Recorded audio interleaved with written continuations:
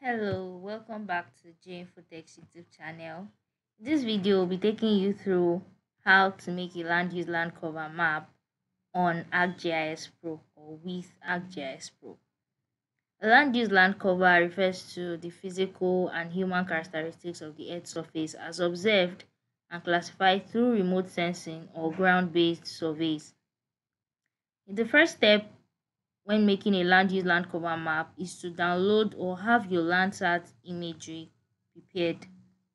You can download Landsat imagery from USGS Earth Explorer, create an account, and you'll be granted access to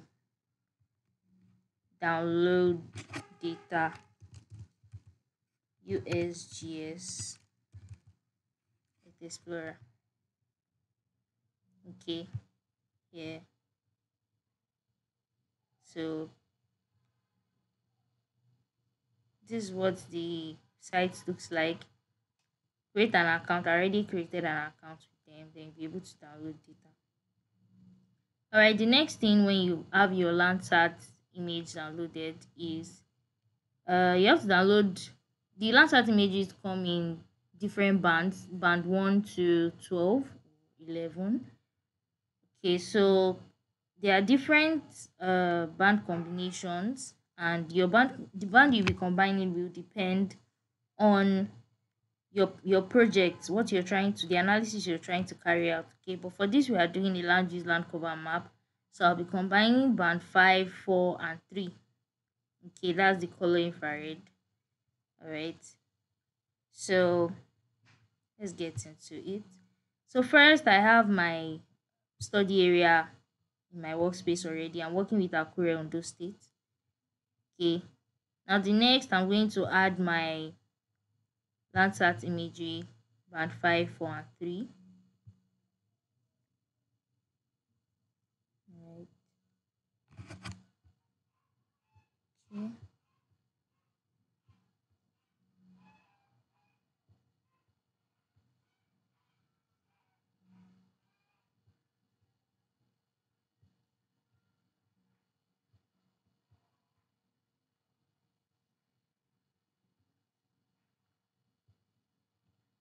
Okay, so I'm going to select the band 5, 4, and 3.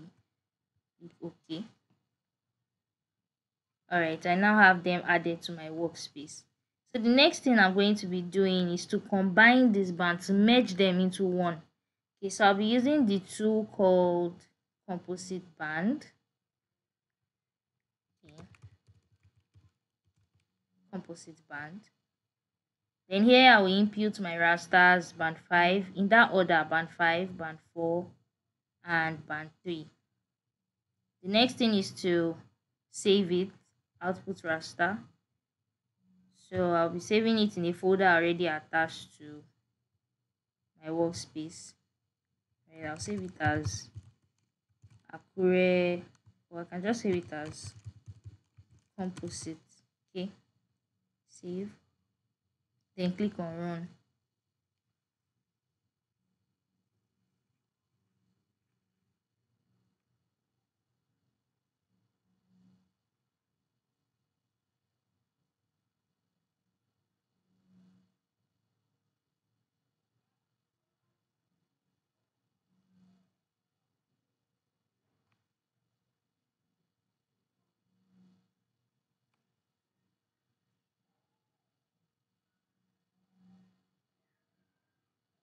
Alright, great. I now have my merged band or combined band 5, 4, 3 to give us this color infrared. Okay, since I'll be working with just Akure, I don't need these other areas, so I'm just going to clip according to Akure's extent. Okay, I'll use the tool called extract by max. Okay, I'll input my raster, which is the composite, then my feature max, which is the Akure, then I'll save it as Akure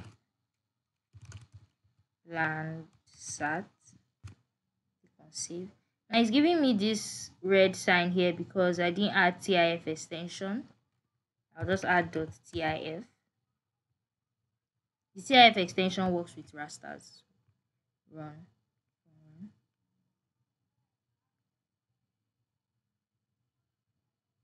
Alright, then I have my composites clipped according to my study area extent. So I'm just going to remove these ones since I don't need them. Okay.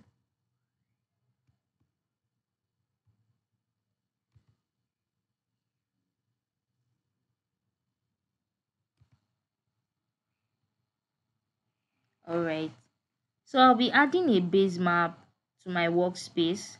And the essence of the base map, while when you're trying to do your land use land cover analysis, the essence of a base map is to make sure that you're correct with your classification.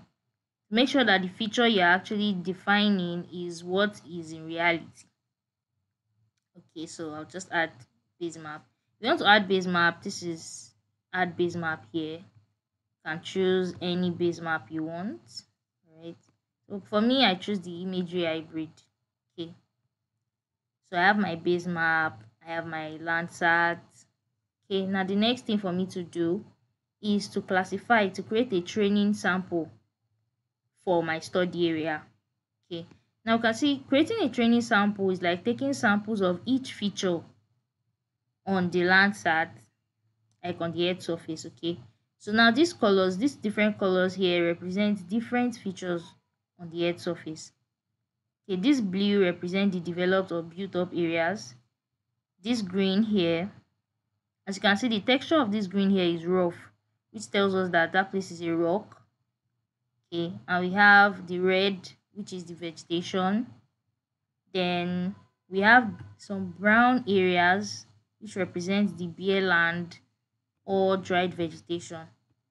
Okay, then in case your Landsat has a dark blue or black color around somewhere, that represent the water bodies available in that area. Okay, so let's get into classification. I think I wrote something down here. Okay, here. So these are all the colors represent rock outcrop, vegetation, water body, dried vegetation, and developed areas.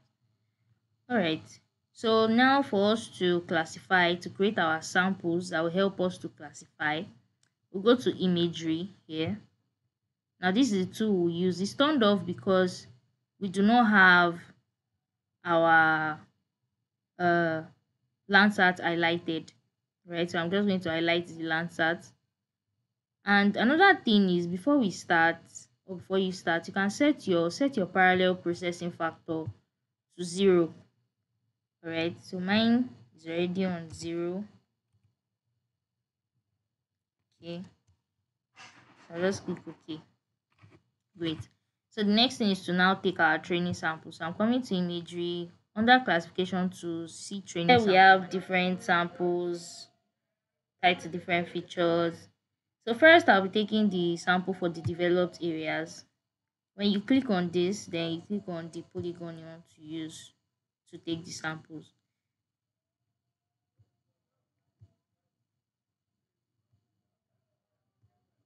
When you come back here, should have turned into these plots for drawing. Okay, so I'll zoom in, then take samples. Okay, you can take as many samples as you want, but like, yeah, minimum of like 5 at least for you to have a and for you to have an accurate result. Just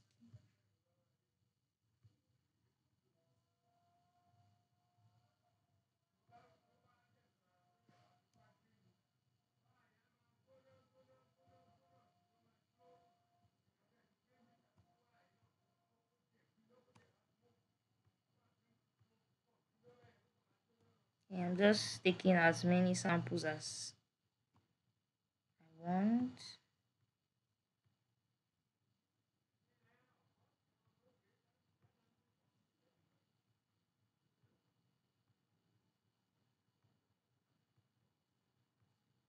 Okay.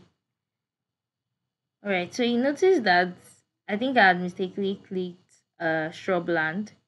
All right. If this happens to you, don't panic. You can always change the name of the feature later.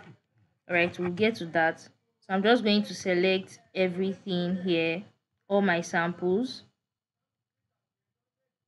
I'm going to select all my samples, then collapse it, merge them into one.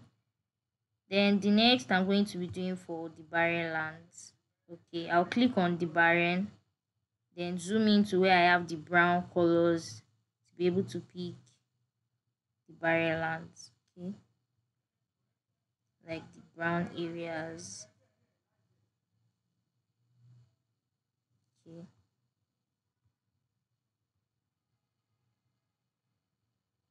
I said you can always take as many samples as you want.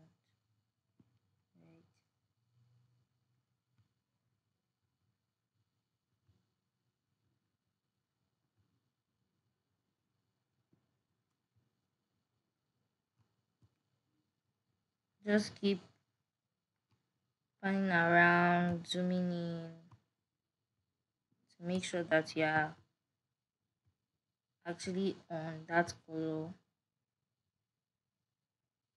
Okay.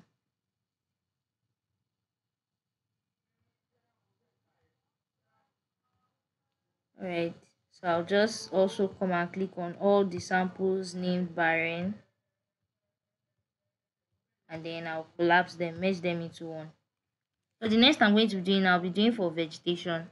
So actually you can sometimes you're taking a sample and then you realize, oh, the name of my sample is not here, name of my feature that I'm trying to classify is not here. You can always create a new schema.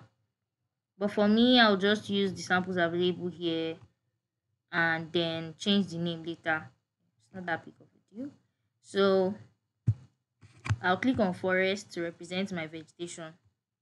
Then I'll take the samples on the red part. The red part represents vegetation. Take as many samples as you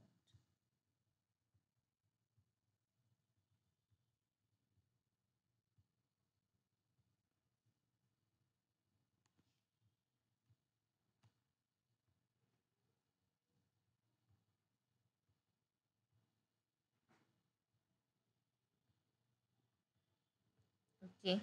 So I'll click on all the samples named forest and collapse them.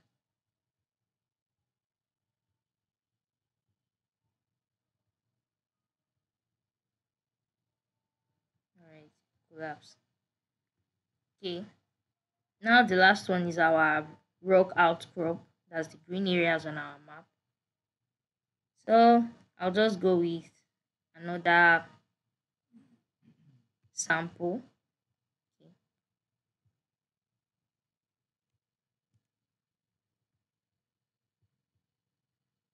Alright.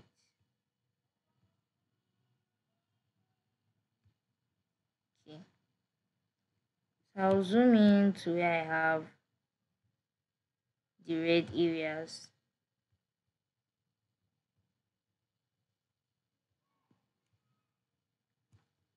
Sorry. Okay. Alright. So this is where I have my green areas. So I'll take my samples from there too.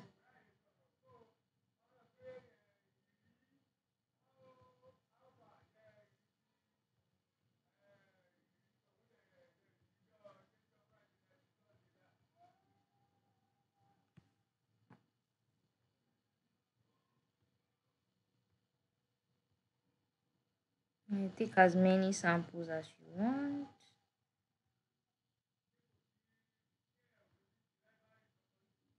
Alright, so I'm going to select all my samples again and collapse them. Alright, the next thing after you've taken samples of every feature that you or that you're seeing on your Landsat, the next thing is to save. So I'll click on save here. This, so I can save it as, I'll just save it as accurate sample, or let me just use sample. Okay, then click on save. All right, there we have saved our sample. Now the next thing is to now go into the work of actually classifying, turning this into a classified image. Okay, so I'll click on classify here. Yeah, I'll use my classifier will be support vector machine. Then I'll add my training sample, save it as sample. Okay, then click OK. Right, I'm going to save it, as accurate. Right, then click on run.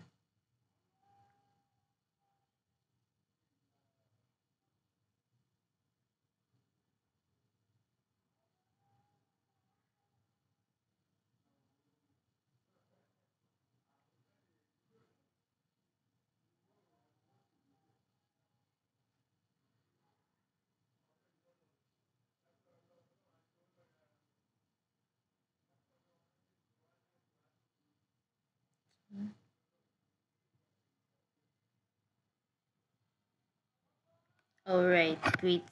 So we now have our image classified. So now remember that our barren well was our barren land. Then this forest, we used it to represent vegetation. So I said that we can always change the name. So I'll just click on right click here and click on symbology. Okay, under the symbology, I'll change this forest to vegetation. Then this shrubland was representing our built up areas. So I'll just change this to developed. Now this herbaceous was representing our rock outcrop. So just change the name to rock outcrop. Alright. And that's just basically how to change the name. See, the names has changed here. Okay, so and you can also change the coloring, your color representation. You can change it. Barren should be brown, vegetation green, developed. I think this color combination is quite alright. Okay, so I'm not going to be changing it, but if you want to change yours, you can change it from here. Okay. So for we to know that we are correct, for us to know that we are correct, we can turn this off, check the base map. Yeah, you can see that the part of our developed is really developed areas. These parts are really rocks. This path, they are really vegetation on our base map. You can see that. Yeah, and that's all on making a land use land cover map. So we just made the land use land cover map for Akure, Ondo State. Thank you for watching this video, and we hope that keep seeing you on our channel, and we'll keep dropping more and more videos for you. If there's anything you'd like us to address, any questions you have, please drop it in the comment section. Thank you.